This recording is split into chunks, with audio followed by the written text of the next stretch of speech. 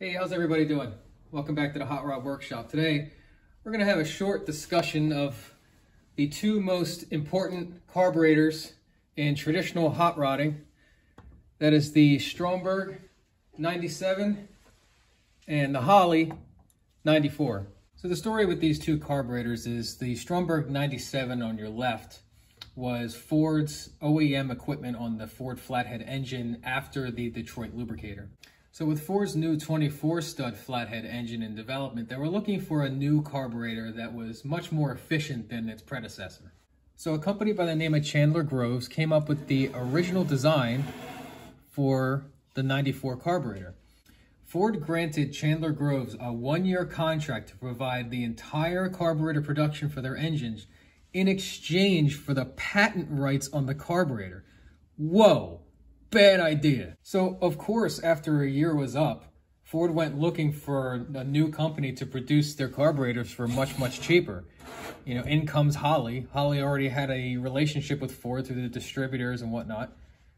And here you go, the Holley 94 carburetor. One more reason why Ford was kind of a jerk. So, the question at hand, is one carburetor better than the other? And the answer lies in what type of engine you're putting it in, and what type of driving you're doing. So if we were discussing a 1940 Ford pickup truck with a bone stock flathead engine, the Holley 94 would be the better choice of the two, purely for drivability and economical reasons. Now, naturally, hot rodders are going to modify their engines to go faster. It's kind of the whole deal. Sooner or later, one carburetor is no longer going to cut it, thus the advent of multi-carbs. This is where most of the problems start between the Stromberg 97 and the Holley 94. Now, for explanation purposes, we're going to dissect two fresh out of the dirt cores of the Holley 94 and the Stromberg 97. Now, from this perspective, you'll see that each carburetor is very identical. Each has similar choke operation. You have your set screw for your idle. The only real difference from this perspective you'll notice is that the accelerator pump on the Stromberg has external linkage as opposed to the Holley, which is all enclosed outside of this connection here.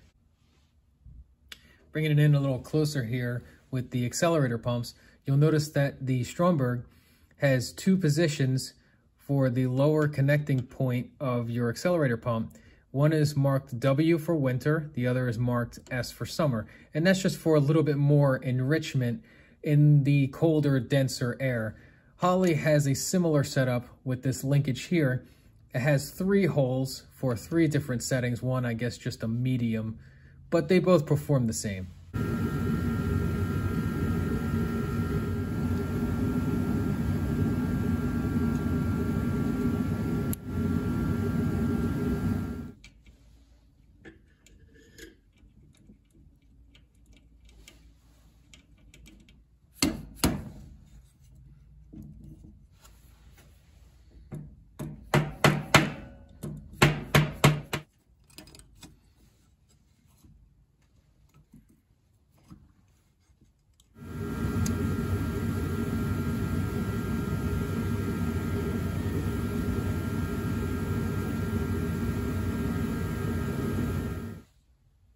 All right, so we got both tops removed from the carburetors, Stromberg 97 on the left, Holley 94 on the right, and you'll see a lot of similarities. Here's your main venturis.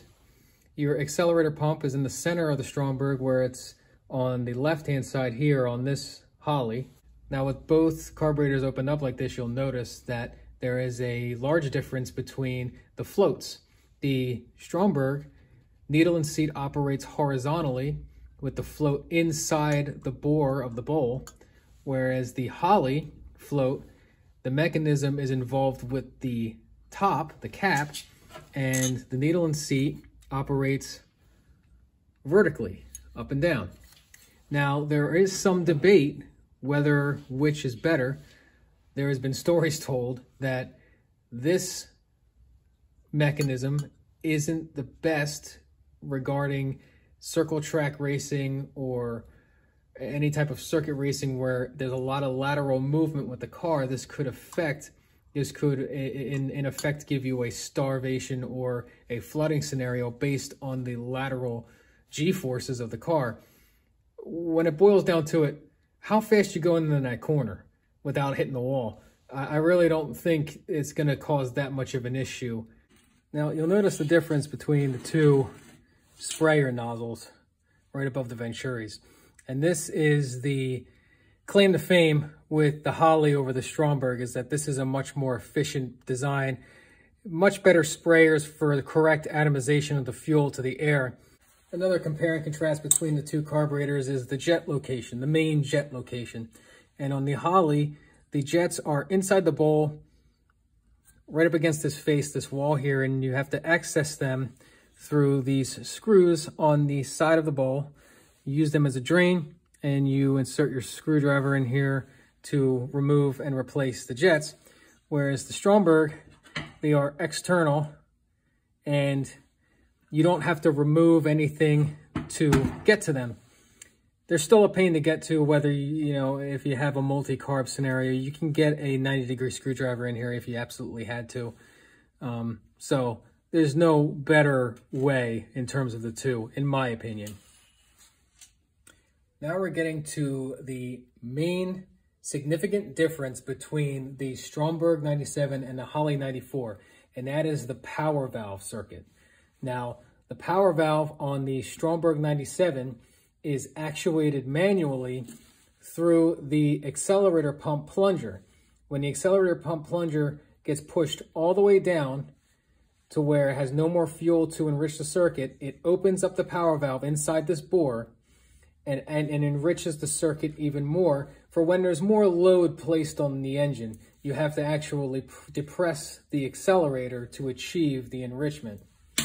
Whereas the Holley 94 power valve, which is right here, actuates on manifold vacuum. Now, when manifold vacuum reaches below 7 inches, this valve opens up and enriches the circuit. And this is good for a circumstance where the engine is experiencing more load, chugging up a hill. It will ultimately do what the Stromberg is doing more automatically as opposed to manually pushing down on the accelerator pedal with the Stromberg. And that's where a lot of issues lie with running multi-carbs. So there you are, there's your power valve down there. And now with the Stromberg, because it's mechanically operated, it's only going to enrich the circuit when you're absolutely to the floor with the gas pedal.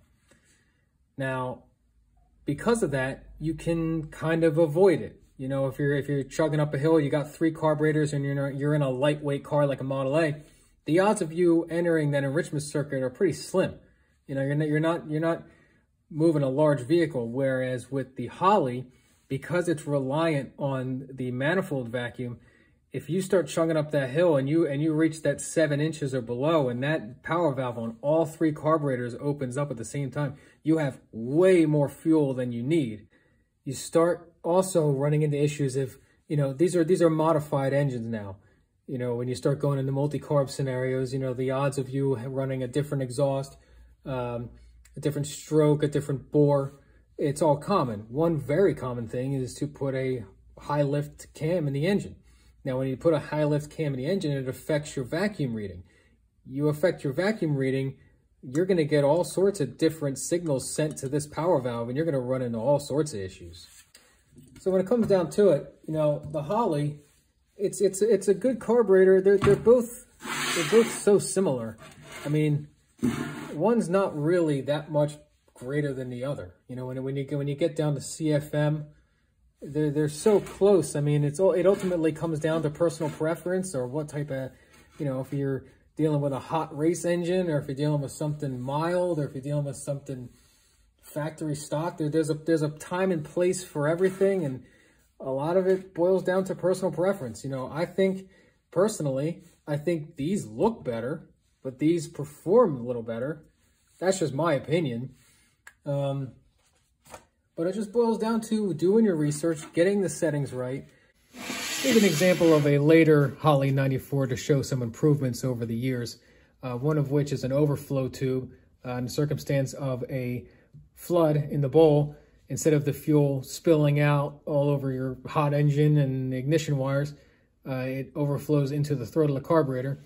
And there's also a port for ported vacuum for the sake of running a vacuum-assisted advance in your distributor. Now, my setup here on the coupe with the 292Y block is 3 Holley 94s. The center carburetor is the primary, and the fore and aft carburetors are secondaries. This works a lot like your 4-barrel carburetor in your later, your early small blocks and on, whereas the single carburetor works the idle circuit and about from 0 to about 30%, 40% throttle. Then the secondaries open up. Now, the difference between the center carburetor and the 2 outboard carburetors is there is no idle circuit and no power valve in the front or back secondaries. Now, with this particular setup, it's important to understand, because you have your secondaries plugged, you are totally reliant on the power valve only in the primary carburetor. So if you have an experience where you're putting more load on the engine and that power valve opens up, you're getting 1 power valve for 3 carburetors. The odds are it's not going to be enough enrichment. You're going to start the engine's going to start to fall on its face. Now, this scenario works okay in this particular situation because it's a Model A, it's a lightweight car. I'm not pulling that much weight, so the odds of me being reliant on that power valve are pretty low, considering how much fuel I have going into the engine with the 3 carburetors by themselves. But if this situation was in a big car, a 48 Ford or something similar, you may run into issues where you're going to need 3 properly tuned power valves in all 3 carburetors. Now, one thing you have to think about when rebuilding these carburetors to use is the availability on parts. Parts are way more common to come by with Holley 94 than the Stromberg 97. And that's because Holley's been using the same parts for years, and you can find them at your local auto store, your local speed shop.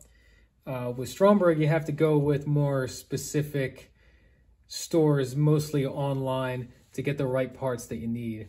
Now, 2 things you got to consider when you're looking to rebuild cores of old carburetors like the Stromberg 97 or the Holley 94, and that is moisture and man.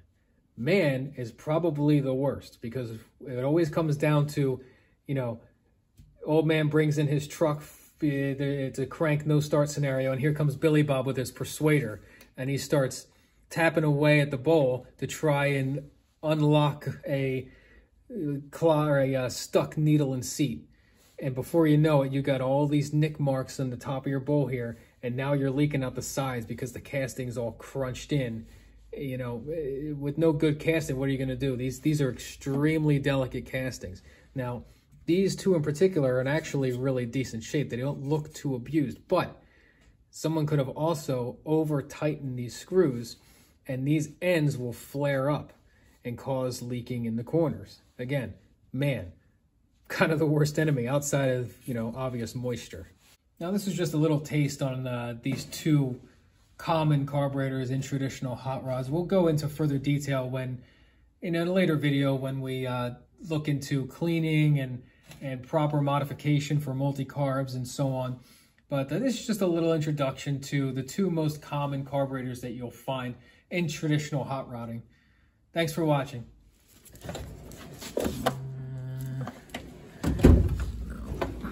Oh yeah. Yeah, that's a good one.